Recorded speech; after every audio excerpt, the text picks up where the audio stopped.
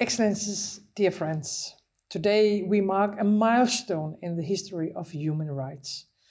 It takes place at a time of crisis and rising conflicts, war and division. In Ukraine, in Yemen, in Israel and Gaza, in the Sahel region. The world of today sadly does not reflect the dream we had 75 years ago. In times like these, it is important to remember our shared vision from the past, and even more important, our shared visions for a better future. One of the visionary people who drafted the Declaration on Human Rights 75 years ago were actually a Dane. She left a solid mark, insisting that the declaration should not only refer to men, but to everyone. This strong focus on women's rights has been a key priority for Denmark ever since. Today, I am proud to announce the pledges of Denmark.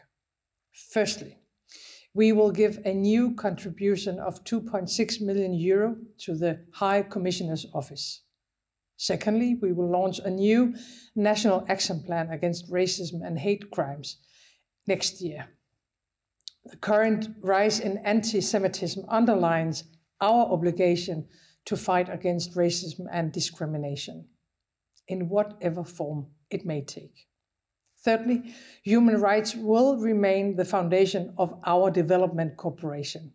Fourth, we will remain committed to safeguard equal rights and opportunities for all, regardless of their sexual orientation or gender identity.